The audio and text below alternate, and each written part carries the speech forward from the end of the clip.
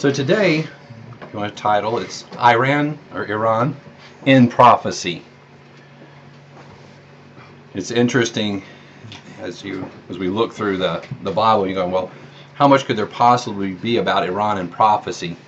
And we actually find that there is a considerable amount, in fact, almost too much to even cover for today, so we'll give it a good going over for sure, but it won't be a compendium, as it were, of the subject. First off, I think it behooves us to know exactly who Iran is in the Bible. You know, the names of people in the Bible have changed throughout the years as they moved around and they've taken on different names, but Iran was also known as Persia. And Persians, again, are the people of Iran. And in fact, I remember one time a guy came in for an interview, and it's during the days of all the captured Americans over in Iran, and he was applying for a job, and he said, you know, whenever my boss asked him where he was from, he said, Persia. And at the time, I had no idea. I'm going, oh, that sounds kind of cool, though. But then after he left, my boss told me what Persia was, and that it was actually Iran. I go, oh, okay. So he didn't want to know, but the Iranians identify as Persians even to this day, and they're proud of that heritage. And even the name of the language, we call it Farsi, but they'll call it Persian, and that's the language that they speak. So there's a definite connection that is well recognized. Now, one that's a little bit more tenuous is the name of Elam, E-L-A-M. And that's the way we'll pronounce it today anyway, mostly. I'm sure it's somewhat different in the Hebrew, and probably yet different again by the Elamites of that era. But even Elam is recognized as a portion of Iran today. In fact, it's situated, ancient Elam was situated just on the east side of the Persian Gulf and the southwest side of Iran, modern day Iran, and it extended up north from there to perhaps what you would call Western Iran today. But those peoples eventually, as they grew and overcame and became bigger, moved eastward, and they moved eastward through Iran, even all the way to parts of India. Now, even in India today, you find some peoples called the Parsi, and again, you know, I'm going to say it that way. It's spelled P-A-R-S-E-E in terms of our language anyway. But again, it's a derivation of the word Persian. And these people were people that are recognized as having left Iran and migrated over towards India.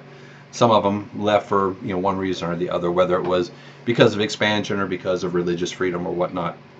But nonetheless, you still find today in Iran provinces that are called Elam, or they spell it I-L-A-M. But nonetheless, all these things, the point is, are fairly well established.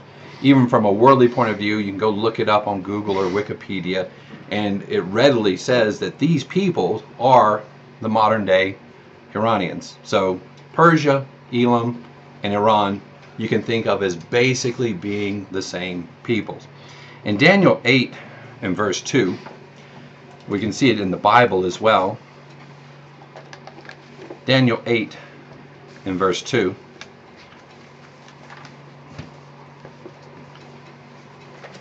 Of course, this is Daniel speaking, and it's about a vision that he happened when he was at a certain place.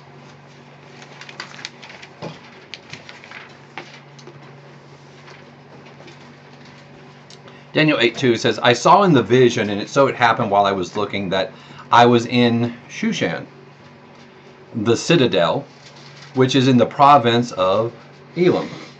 And I saw in the vision that I was by the river, and so on. But the point is that he was in Shushan, the citadel. Now, a citadel is kind of a fortified area of a city. In fact, I think citadel just means small city. But it's kind of like the last stand in an area whenever perhaps you're being invaded by foreign forces, that when they come in, it's the citadel. Well, Shushan was the citadel in the province of Elam. Well, Shushan was one of the, well, I won't get into that just yet, but nonetheless, you see that Shushan, which is one of the cities today in modern day Iran. They call it either Shush, just S-H-U-S-H, or Susa, S-U-S-A. which is where these ancient ruins are, and they've supposedly been there for the last 5,000 years according to carbon dating. So it does put these people of Elam back there a very, very long time ago. Now look at Esther 1:1 through verse 3. We'll also see, and we'll make this other equation too. So we see that Elam, the province of Elam, is in modern day Iran.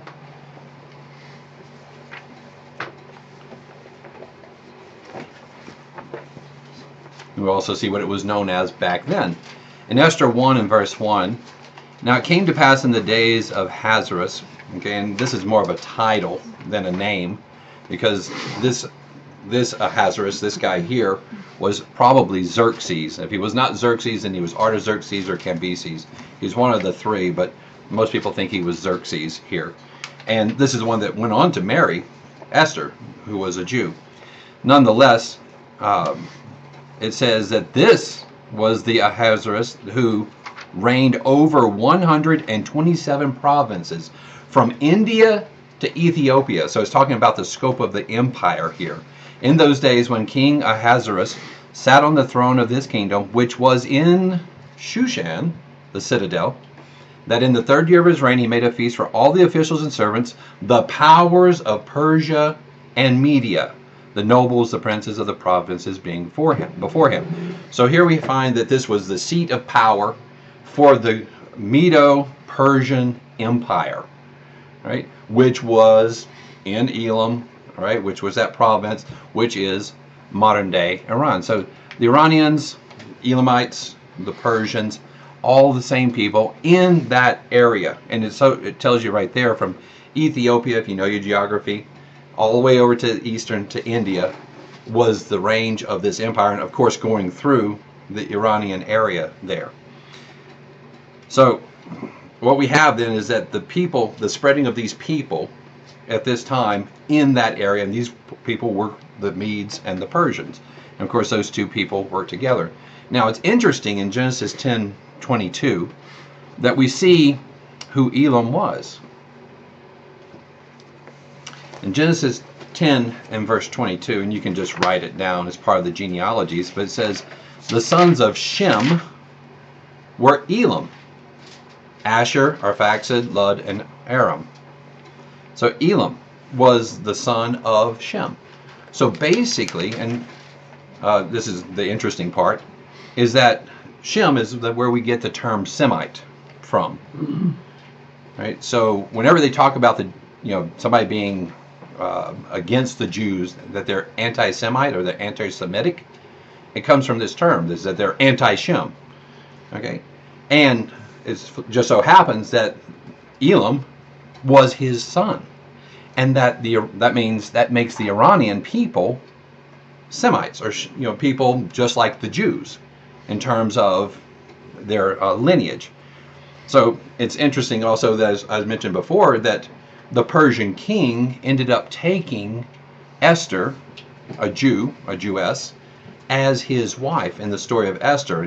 That's a very interesting part, and of course she played a very big part in saving the Jews of her day at that time that were in the Persian and Median Empire, and of course saved them from being wiped out by Haman. So the point is that Iran, or the Elamites at this time, were getting along with the Jews, and you'll see that throughout history they actually did do that a lot.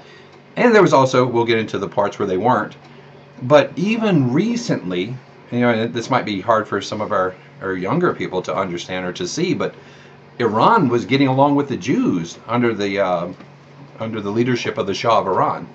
It wasn't so bad then. But then when the Ayatollahs came in, so you had Ayatollah Khomeini and now Khamenei, it's a completely different world. And again, I'm not sure what Iran connotes in everybody's mind, but right now Iran wants to wipe Israel off the map. Of course, they'd love to wipe the U.S. off the map, who they consider to be the great Satan as well.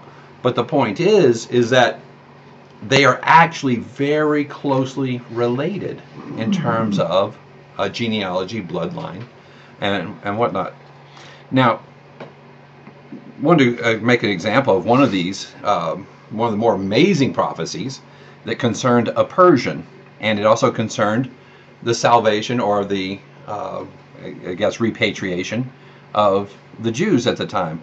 In fact, it's that this prophecy is so unbelievable in much of the world's terms that they have to go and redate Isaiah. They're saying this could not have been prophesied so far in advance that this was actually true, that they called out somebody by name who would come much, much later. Let's turn to that in Isaiah 44, verses 24 through 28. Isaiah 44, verses 24 through 28.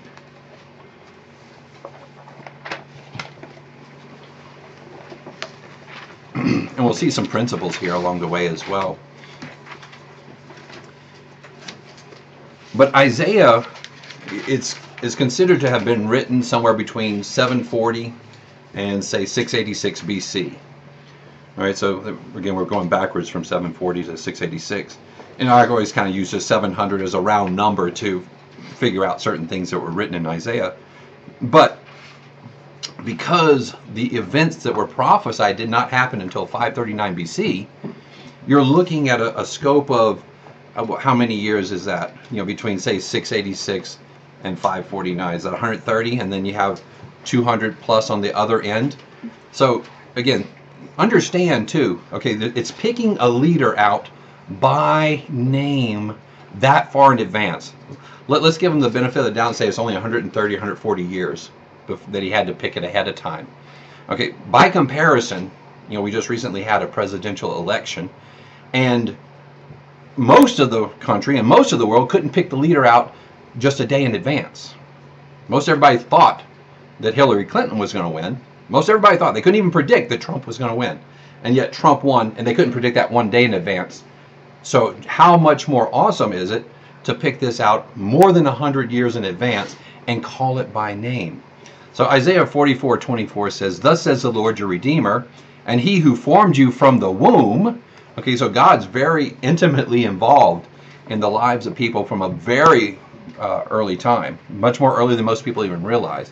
He says, "I am the Lord who makes all things, who stretches out the heavens all alone, who spreads abroad the earth by myself, who frustrates the signs of the babblers, that drives diviners mad, who turns wise men backwards, makes their knowledge foolishness." You know, he's talking about all these, pagan or satanic ways in which, perhaps they actually have a foot into the satanic world, and they might be getting help from demons and whatnot. But, even if they were, God can just go, "Oh, no, that's not going to be true anymore." And so he can frustrate them to any degree that he wants to, because they are not true, and the things that they say are not for sure. Now, he goes on talking about himself in verse 26, "Who confirms the word of his servant and performs the counsel of his messengers." So when God sends a prophet, or he sends a messenger, or he sends a servant, and they say these words, the words that he gave them to say, he is the one who makes it come true. Right? So in the case of Isaiah is writing these things down well ahead of time, and God says, "I'm going to make them come true." And he goes, "Who says to Jerusalem, you shall be inhabited, to the cities of Judah, you shall be built, and I will raise up her waste places." And we'll address that in the last verse here of what we're talking about. "Who says to the deep, be dry, and I will dry up your rivers." Again, and that right there is a possible allusion to a little bit more that we'll talk about here in just a little bit.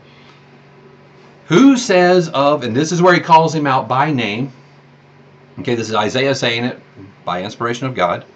Who says of Cyrus, "He is my shepherd, and he shall perform all my pleasure," saying to Jerusalem, "You shall be built, and to the temple, your foundation shall be laid." All right, so what he's saying here, and you have to understand the context, is that Jerusalem did not need to be built, and the temple was still standing already.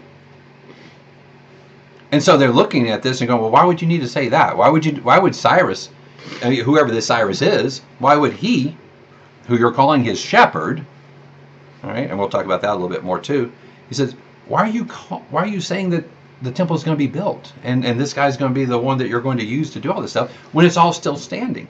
So not only does he call out Cyrus by name, but he also is going to say that this guy is going to be instrumental in Jerusalem being rebuilt and the temple foundation being laid again. Now, it's interesting. Now, according to a historian, I'm going off record here. When I say off record, off the biblical record, so we take it for what it's worth. But a historian back in the day, back in, I want to say about the 4th or 5th century BC, he related the story of what happened in the days leading up to this happening.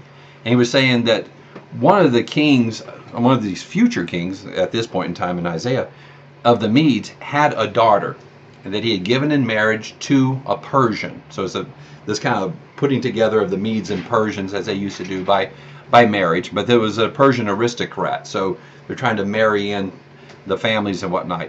Well, anyway, he gave her to be married, and they were. And then this son of the king at the time had a dream. And in his dream, he saw that her child, his daughter's child, would actually raise up, grow up, and take over from him. Would actually, again, the connotation was usurp him or a coup or overthrow him. So he then, this one future king, he wasn't a king at the time that he had this dream, apparently. He said, okay, when this child was born, this son, he sent one of his servants to kill the child. Well, the servant could not do it. And so he got this other cattleman, said, hey, I want you to do it. You go kill the son of the, again, she was probably a princess in many respects, princess's daughter. Well, this cattleman actually had just had a child, and it was stillborn. So instead of killing the child, he took the child and raised the child as his own. Well, it comes out that about 10 years later, they find out that the king, I think he's probably king by this time, finds out that the child was of his dream, it must have been a very real dream at the time, was not killed at birth. But now is 10 years old, and so now he thinks better of this fact that he should kill a 10-year-old royal child.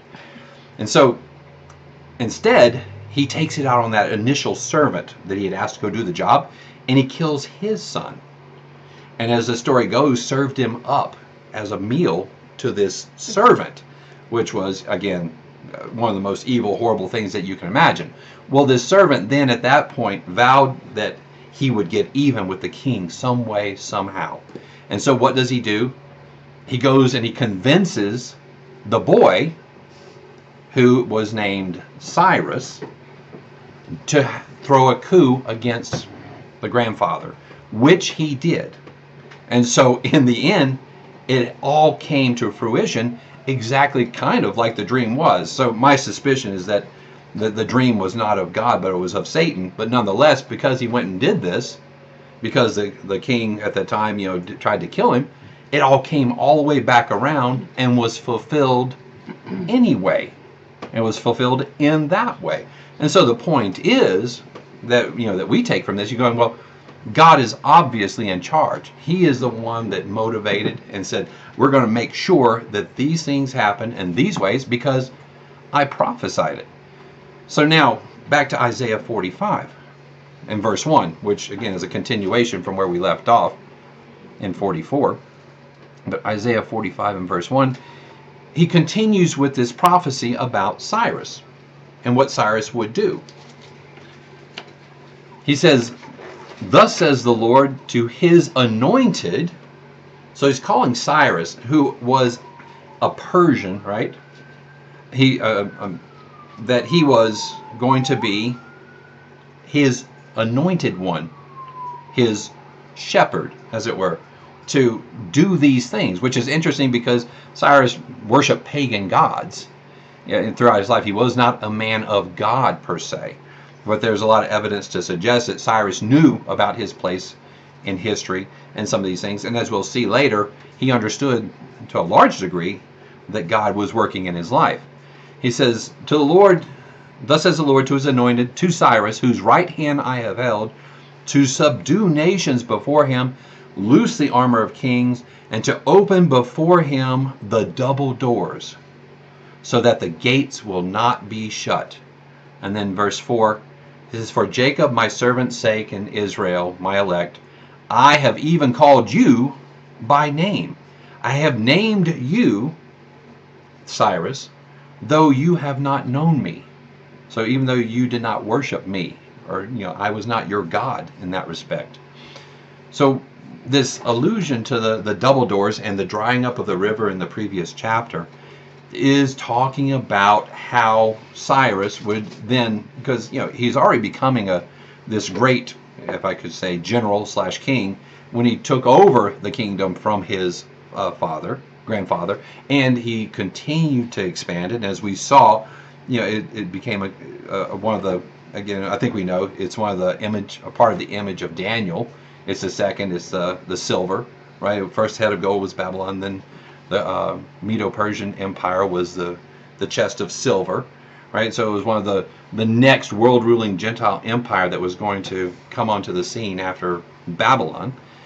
Well, Babylon was this incredible, because of the gold, signified such a great quality type of world-ruling empire at the time, that many said Babylon was impregnable. Some say that the walls were 80 to 100 feet thick at the base, and there are also these, and maybe it was hyperbole, but they said that it may have been as high as 300 feet. But nonetheless, it was, for all intents and purposes, in its day and time, impregnable. And that wasn't the only wall. They had, I think, a moat in between, and then another wall. And so here you have to come up against it with bows and arrows, basically, and maybe you have a catapult or a trebuchet or whatever.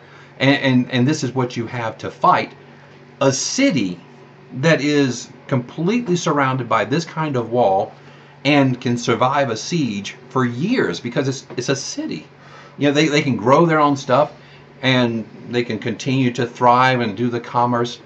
Well, and they also had the river Euphrates flowing through it, so they had a water supply that went in there too. So when Cyrus came up to Babylon to take it up, it was going to be an incredibly daunting task, that you're just going, man, how can you even do this if you can do it within several years?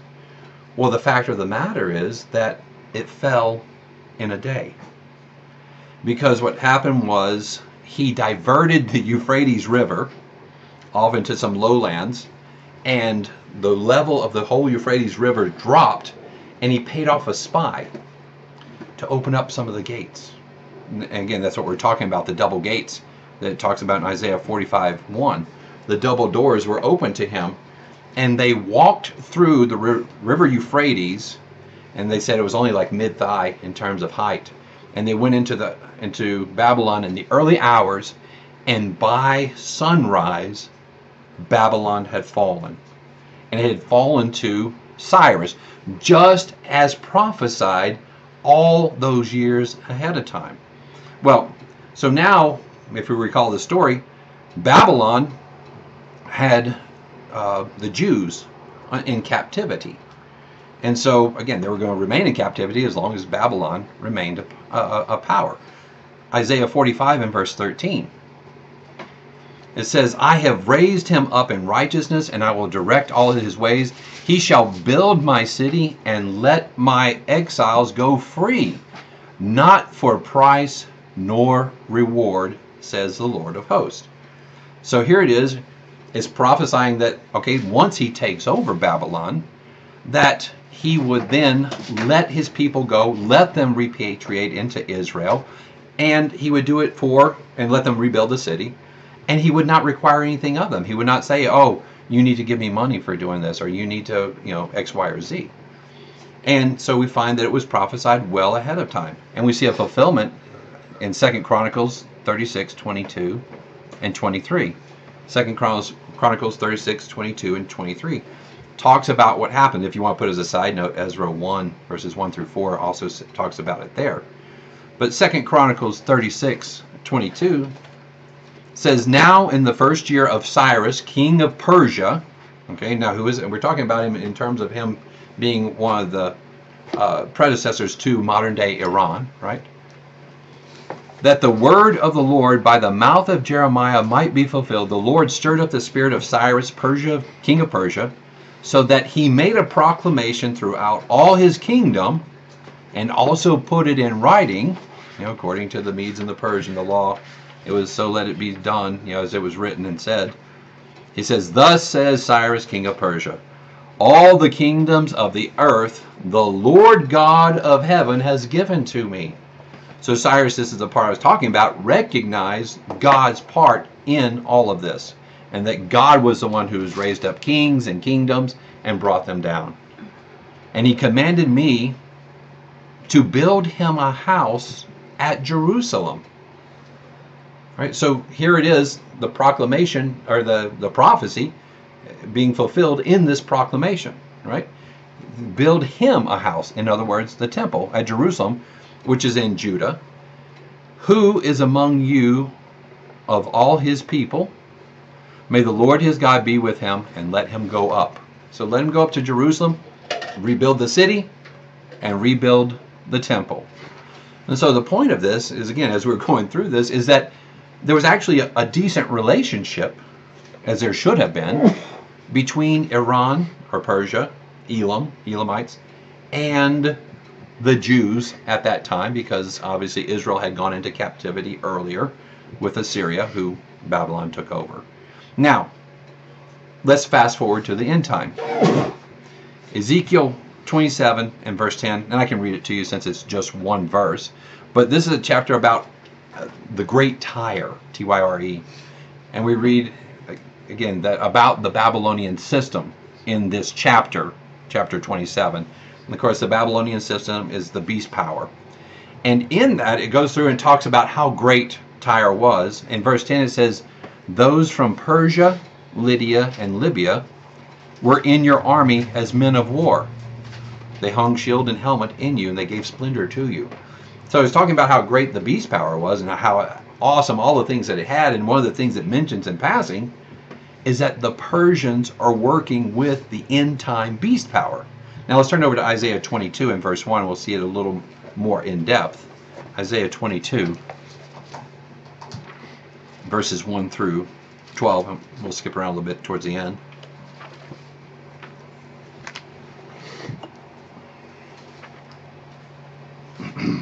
So now we're seeing what's coming about today. Now we're coming to see the Iran that we all know, the one that we've been hearing about in the news. Okay, the one that you see all the time and you go, okay, yeah, you wouldn't want to cross them or be in their line of sight, right? Isaiah 22 verse 1 says, the burden against the valley of vision. So he seems to be saying of Jerusalem here that you don't see things clearly. You're sitting in a valley, right? What can you see from a valley except, the walls of the hills or mountains around you, and that's it. You don't see what's really going on. He goes, what ails you now that you have all gone up to the housetops? You who are full of noise, a tumultuous city, a joyous city. Your slain men are not slain with the sword, nor dead in battle. All your rulers have fled together. They are captured by the archers. All who are found in you are bound together. They have fled from afar.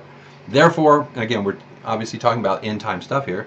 Therefore I said, look away from me. I will weep bitterly. Do not labor to comfort me because of the plundering of the daughter of my people. Verse 5, for it is a day of trouble and treading down and perplexity by the Lord God of hosts in the valley of vision in Jerusalem, breaking down the walls and crying to the mountain. So he's saying times like these are going to come upon you. Okay, this is what's coming on in the day of trouble. And again, that should kind of harken up the day of Jacob's trouble. You put Jeremiah 30 verse 7 in your notes there. But it's talking about a day of Jacob's trouble, that there's none going to be like it. But in the end you'll be saved out of it. But nonetheless, this is a future time. Now verse 6. It says, Elam bore the quiver. Now who's Elam? Yeah, modern day Iran. Elam bore the quiver with chariots of men and horsemen, and Kir uncovered the shield. Now it's interesting that the way that it says it says that Elam bore the quiver. It's kind of like says almost like they're helping out. To me, that's the connotation. It could be that Okay, they're carrying their own quiver to do their own damage, but it almost looks like they are bearing this quiver for someone else, which may very well fit into what we'll talk about here in just a little bit too. So, of course, that could be, who in the end time? None other than the beast power. Now, it's interesting, I'll just mention in passing, in the literal version, it doesn't say Elam, it says Persia. It says, and Persia lifted the quiver. So again, I just want to reinforce that this is a common understanding that Elam, Persian, and Iran are all basically the same peoples. So now continuing in verse 7, it says, it shall come to pass, all right, so it's still yet in the future, right, that your choicest valley shall be full of chariots, and the horsemen shall set themselves in array at the gate. He removed the protection of Judah. So God, who raises up and brings down, says, okay, Judah, or modern day state of Israel, I am not going to protect you anymore. I mean, you have to look at Israel right now. They're right up against the sea. They're a small little nation. And 99% of the other people in the region hate them to the point that they just want to push them into the sea.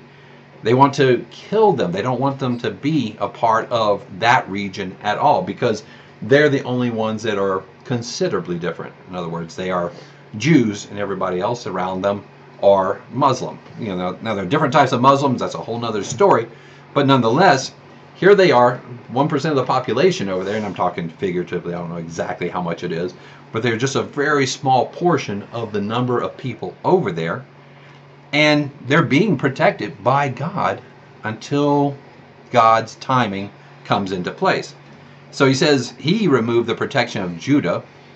You looked in that day. So he's talking about Judah, and again, a reference here to the end time, in that day, this future time, to the armor of the house of the forest.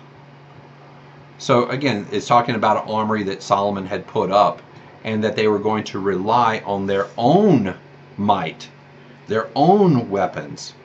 And when you think about it, if you look at modern day Judah, the state of Israel, that's exactly what they do now.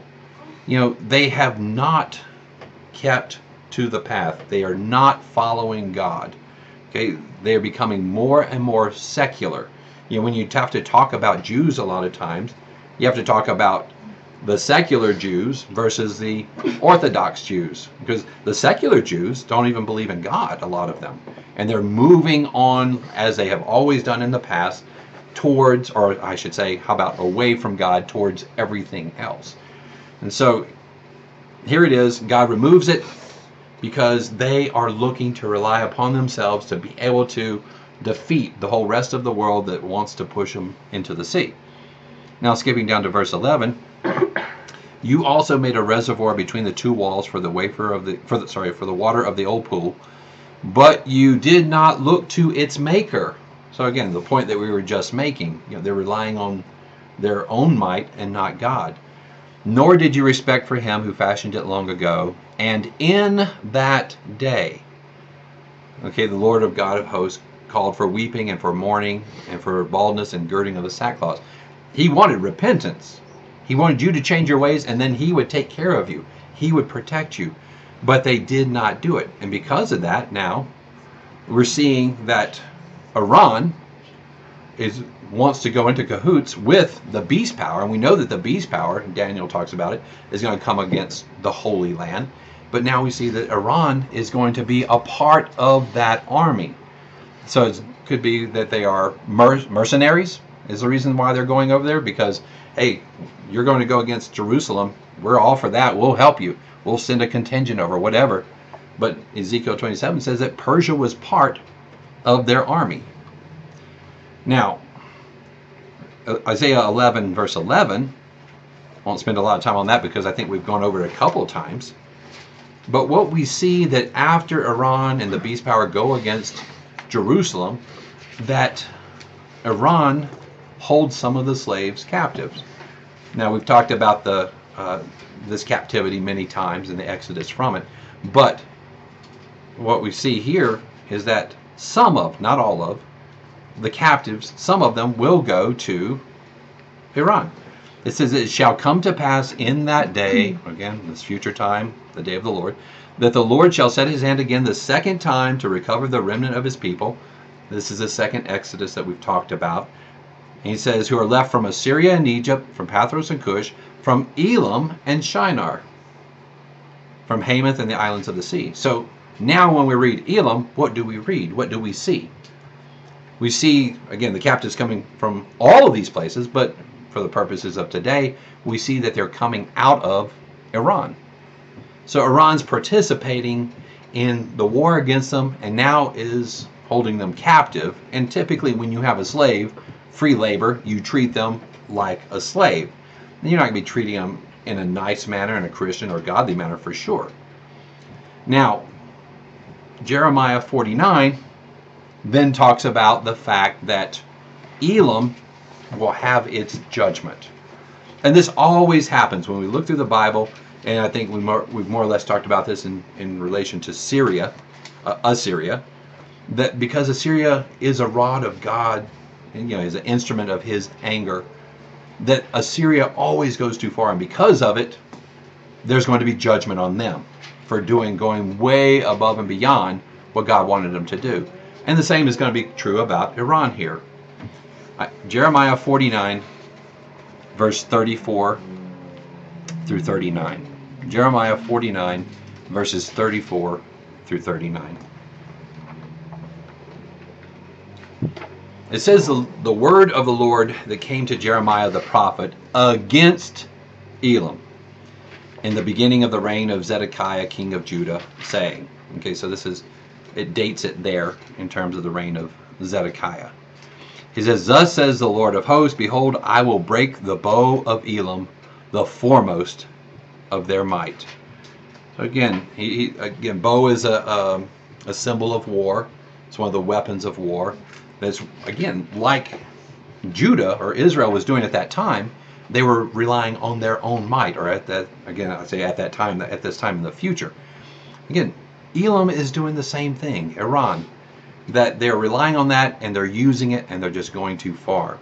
He says, against Elam I will bring the four winds from the four corners of heaven and scatter them toward all those winds. There shall be no nations where the outcasts of Elam will not go.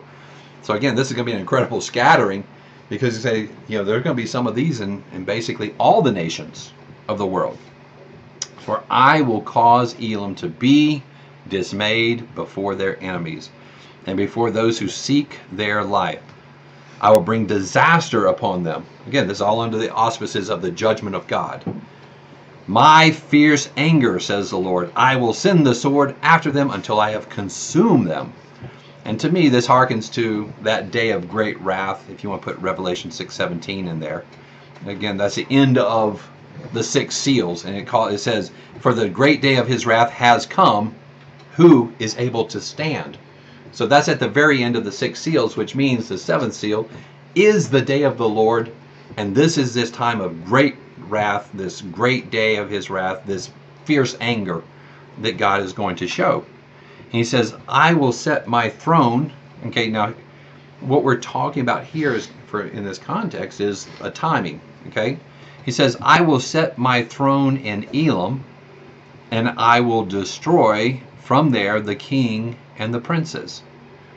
So when did that happen? That has never happened. Not in this sense. You can always, stretch it to mean this or stretch it to mean that, and I just really don't see it. But what we have in this context is this future time that this is going to happen. When Christ returns and whenever he sets his throne on the earth and the kingdoms of this world become his kingdoms, and nobody else is going to rule in the way that they want to rule. God says, at that time, okay, I'm coming here and I'm going to subdue all nations. Flatten the mountains, as it were. In the other aspect of this too is that you look at Elam, or all the way till today, and you go, when did God actually rule there? Did he rule in terms of, you say, the Medo-Persian Empire? No, not really. I mean, Cyrus understood this, but Cyrus still worshiped pagan gods. They were a pagan people. This empire was a Gentile empire, was not a godly empire. And so it has continued throughout the centuries and to today, where we know it's Muslim, and the Muslims do not worship the same God. He does not worship the God of the Old and New Testament. And it's interesting too, because it's kind of fascinating that there is a prince of Persia. I don't know if in Daniel 10 verse 13 it talks about that the prince of the kingdom of Persia withstood me 21 days, and behold, Michael, one of the chief princes, came to help me. So Michael, obviously one of the good angels, had to come help this angel, which was probably Gabriel, at that time, because the prince of Persia, this was the ruler of Persia, the influence of Persia, is this demon. And so during all these centuries, of course, demons don't die, it's been this influence in the history of Iran and all that they have done. So it has never been a godly nation, and God has never had his throne there in terms of ruling. So I think when we look at it, it seems pretty clear that this is an end-time prophecy for sure. These two verses, this one and the next one that I'm about to read, but it seems to be that this whole section is talking about that time, and that it appears that Elam, this judgment was going to come on to them. They were going to be scattered to the four winds. Now continuing in verse 39, it says, "It shall come to pass in the latter days." So again, we're still talking about the future. And it says, "I will bring back the captives of Elam, says the Lord." Now, this is what everyone needs to understand all the time in the Bible, right? And this goes back to the way that God's plan of salvation is working out. And that is that this is not the only day of salvation. Everyone tends to believe that this is it, that it's your make or break time, that God is calling everybody at this time, and it's a battle between him and Satan, and it looks like God is losing, because you have all the atheists throughout Asia, and you have Islam, Muslim, Buddhist, Christian, quote unquote, and you go say, okay, well, these are all mutually exclusive religions. They cannot all be right. So if only one of them's right, it means that the largest share of all the rest of the people in the world are not doing what is right, and therefore they're going to hell. Well, that's not the case. God is working things out, and he's bringing people about, and he's going to give everyone a chance, a single chance, to either accept or reject God. And you see, even after all that Iran has done, all that Persia has done, or Elam, whoever you want to call them here, and all that they have done against God's physical people, that he is going to gather them and give them their first chance. And this is what it says here. It says, I'm going to bring back the captives. Okay, so after they have been punished, after they have learned their lesson, I'm going to bring them back. And so, again, we see God's great mercy. We see his great plan in all of this. So now, then, it seems that Iran just never learns their lesson. All right? Let's go to Isaiah 21.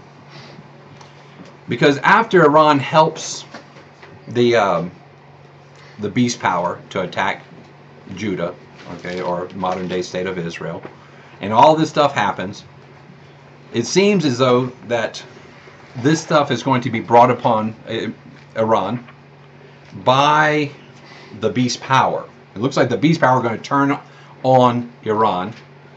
All right, and it looks like, because it doesn't come out and specifically say, as far as I can tell, who it is that's going to scatter them to the four winds. But it stands to reason that it would be the beast power, who's going to be the most significant military power in the world at that time. But this is after the Iranians have helped them to do this. And of course, that's not unprecedented, because if we go back to the ancient times, and you have Assyria, who's putting Judah into, or not Judah, modern day Judah, I would say, Israel at the time, into captivity. Well, it was the Babylonians who then went and conquered the Assyrians. And who helped the Babylonians at that time to conquer Assyria? Well, it was the Medo-Persian Empire. They had helped them. They helped Babylon to defeat Assyria thereby making Babylon the premier power in the world at that time. Well, after they had helped them, and after Babylon no longer needed their help, Babylon turned on the Medo-Persian Empire and started fighting them. And so, so much, thanks for all the help. So it's not unprecedented then for the Persians in the future to be turned on by the Babylonian Empire. And it could very well be that they were the ones who scattered them in this way. Well, now who do you think is going to step in and help the Persians? Well, none other than the Medes. So now Isaiah 21 and verse 1, and we'll read, I think, through verse 9. It says, "The burden against the wilderness of the sea," again another name for Babylon there, "as whirlwinds in the south pass through, so it comes from the desert, from a terrible land. A distressing vision is declared to me. The treacherous dealer deals treacherously, and the plunderer plunders. Go up, O Elam, besiege, O Media. All of its sighing I have made to cease." So who do we have? Who is Elam? They're the Persians. And Media, the Medes. So here we have now this prophecy saying that the Persians, the Medes and the Persians, are going to come together again and go against none other than Babylon. And again, it stands to reason that if Babylon turned on them, that Iran would seek to, their vengeance, as it were, to go against Babylon. And none other than Media would help them. Now, I should, I guess, insert here that the Medes were the people, in the Medo-Persian Empire, fled through north out of Iran, going through between the two seas up towards what is modern-day southwest Russia and eastern Ukraine. Okay, probably should have brought up the map to make that a little more obvious, but it's not that far. It's so kind of surprising whenever you look at Iran, that when you go up through that passage, and again, it's other people have fled through that passage in the past as well, but that it's not that far from Iran to up to Ukraine. Now back to Isaiah 21 and verse 3. It says, let me see how much time we have here. Okay, I might just skip over some of these things. You can go back and read it. The significant part is further down. In fact, let's just go ahead and skip that all and go all the way down to verse 9. So here we are talking about O Elam, besiege, and O Media. And somebody said, well, that means that's what they did back then. That's what, again, is the Medo-Persian Empire were the ones who took over the Babylonian Empire. But in verse 9 we see the duality that is given for us about prophecy. And it's a key to understanding prophecy as well, is that prophecy is often dual in nature. Some people want to say, oh, it means just this. And other people say, oh, it's just the future. And so what they don't understand is that it can actually be the past and the future. And it's an incredible key and a significant key to understanding prophecy, because people will go back through some of these things and say, no, that already happened. That's all done. It doesn't mean anything. But what we see in verse 9, it says, look, here comes a chariot of men with a pair of horsemen.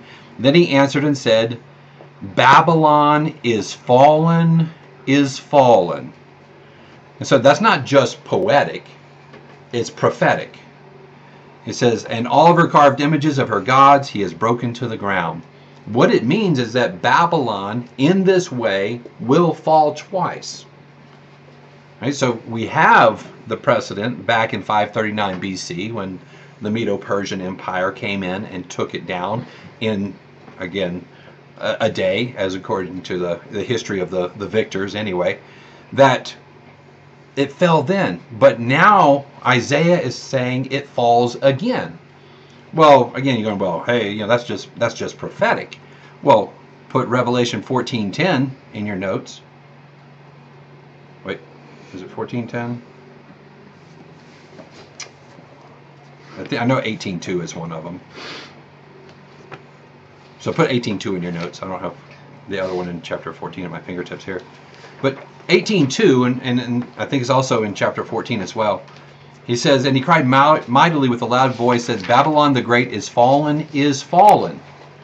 So now here we are, Revelation 100, which is written around 100 AD, and you have this revelation that Babylon is fallen, yet in the future.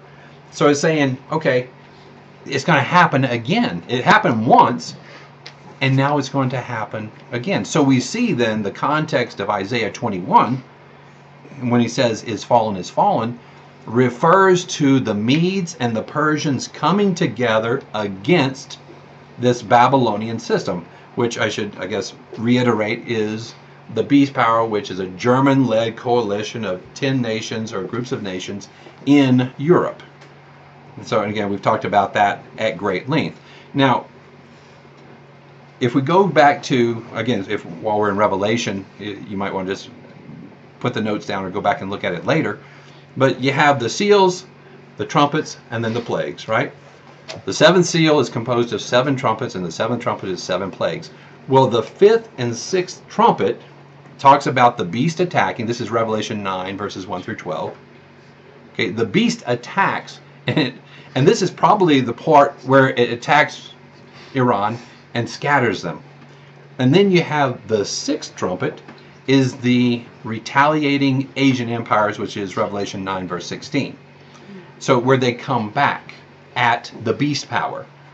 And so if we put all this together, then we see the Medes and the Persians, who are the Medes, then it's these peoples of, it looks like Ukraine and Russia, who are getting together with the Iranians and attacking the beast power, which is Europe, but also has planted themselves over in modern day Israel. And so we see all that happening, that the Medes and the Persians are getting back together and attacking the beast power. Now, all that being said, you're going, okay, well, Christ returns. We have Armageddon, which we just talked about recently. Then they come up from Armageddon to Jerusalem to fight. And then, you know, God squashes them all. And you're thinking, okay, God set up his rule. That's good enough. But it's not. In Jeremiah 25, and again, I'll skip through this one a little bit, but put verses 15 through, I had a lot, 38. We'll just touch on the some of the significant verses. But this talks about God's judgment on the nations. And I was going to go through and talk about, you know, how it was going to happen on a whole bunch of different nations. But let's just skip down to verse 25. And it says, all the kings of Zimri, all the kings of Elam, and all the kings of the Medes are going to reap this this execution, this judgment. In fact, look at it in verse 15. It says, for thus says the Lord God of Israel, take this wine of cup of fury from my hand and cause all nations to whom I send you to drink it. So again, he's bringing down his fury on all these nations. Now, one other verse, 29, says, I will call for a sword on all the inhabitants of the earth. Now, the other place that we find that phraseology is in Ezekiel 38. Let's go to Ezekiel 38. And we're going to this to put Jeremiah 25 in time context. But Ezekiel 38, and you can put verse 21 for the reference for that verse. So Ezekiel 38 verse 21 says, I will call for a sword. Okay, it's the same exact verbiage that was in Jeremiah 25. I will call for a sword. Okay, well, what's this context of Ezekiel 38? Well, let's go to the to verse 1 through 5. It says, now the word of the Lord came to me, saying, Son of man, set your face against Gog of the land of Magog, the prince of Rosh, which is Russia. You can kind of see that there, Russia. Meshech, which is Moscow. Tubal, which is Tobolsk. And prophesy against them. So here we are, we're talking about the Medes here, right? He says, "Thus says the Lord God, behold, I am against you, O Gog, the prince of Rosh, Meshach, and Tubal. I will turn you around, put hooks in your jaws, lead you out with all your army and horses and horsemen, and splendidly clothed, a great company with bucklers and shields, all of them handling swords. Persia," verse 5, "Ethia and Libya are with them, all of them with shield and helmet." So we find the Medes and the Persians are now together, but here's the thing. This is after the return of Christ that they're together. So it seems like the Iranians, who we're talking about today, just won't learn their lesson. Of course, that's not too much of a surprise as we start to get a good flavor in this modern day of technology, whether it's on the web or on TV or what have you, just how the Iranians are behaving. So if you want to put verse 8 and 16 in your notes, and it shows that this is a time in the latter years and in the future. And my point wasn't necessarily to go over all of chapter 38 and 39, which I think a lot of us know and understand to be this post-Christ type of chapters of his return. So, to wrap it up, here we see that Iran is going to continue to act that way, and it's no surprise. It's one of the things that we talk about in terms of the signs of the times, and this ties exactly into a lot of those types of things. Whenever you see the news and you see what's going on, you see this relationship between the Medes and the Persians happening, between Iran and Russia, and you see the hatred that Iran has for Judah, or modern day state of Israel. Right now Iran's having some banking problems. Who do they turn to? Well, Russia. Russia's a part of the BRICS nation. They want their own currency. They want it to be the reserve currency, as the dollar begins to fail. But they look to Russia for help. They need armament. Who do they go to? They go to Russia. Russia gave them some S-300 missiles. And again, it could be, and it's like, I hate to go out and say, okay, what does a quiver mean? But, a quiver was full of arrows, and now you have Iran developing all these missiles, which are kind of like arrows, but nonetheless, it can definitely mean some type of weapon. I'm not going to say it's necessarily these missiles, but they're developing these missiles to shoot specifically towards Israel. In fact, Khomeini, the latest Ayatollah, the latest leader, and again, understand this too, that in Iran, they have, they're a theocracy basically. Even though they have a president, the president's basically appointed by this group, I think, of 6 clerics. These 6 clerics are the ones who tell and dictate everything. Khomeini and Khomeini were both the Ayatollah of the clerics. And they're the ones that they will appoint the president, and the president goes and does whatever he says to do. But Khomeini just recently came out in a news article and says, U.S. can't do a bleep thing about our missile program, which is great for the leader of a theocracy to be cussing and talking about what he's going to do. But Iran had tested some ballistic missiles, and on the ballistic missiles they wrote, Israel must be wiped off the earth. So the point of all these things in terms of looking at Iran and understanding who and what they are and what they're going to do, we start seeing, and we're watching and praying about the end times, and we see these things coming together. So I think what we need to do is continue to watch for these signs of the times and to see, and it tells us, and these things begin to put us exactly where we are. It's just yet another thing that shows us that we are indeed in the end time.